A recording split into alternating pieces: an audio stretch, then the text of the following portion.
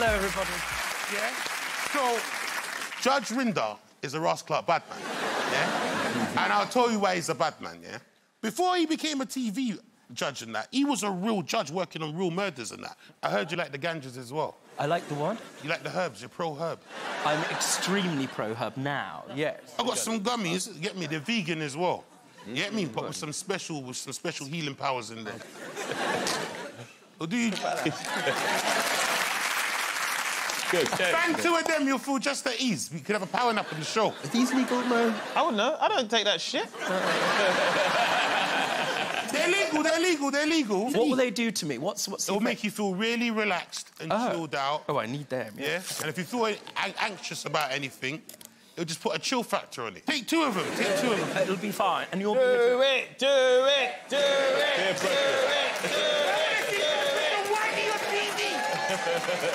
Here's some days for Judge Rinder, bang in the top. Come on.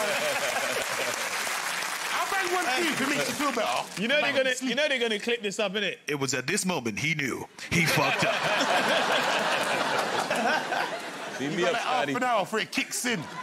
Oh, just hold on to the bus. Hold on to the bus and just ride it. Oh, this is scotch. So you got the CBD and the scotch. Oh, man. Bill Jones gonna be swinging soon, but... Oh, the Big Narstie, I'm back.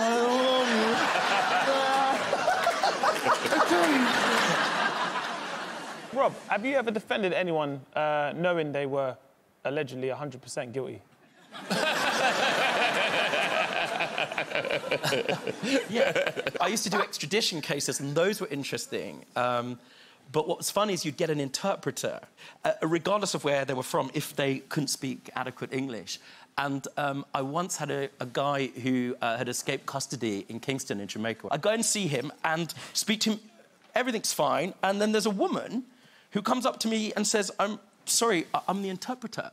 I was like, I don't understand. He's from Jamaica. Like, we just had a discussion. Yeah.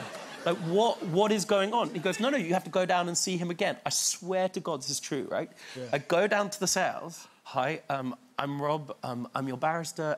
Look, the reality is your escape comment... He agreed to all of the things. He wanted to get back quickly, so on and so forth. And she's standing there. She goes, man, he be Rob, he be a barrister. Man, you be in big trouble.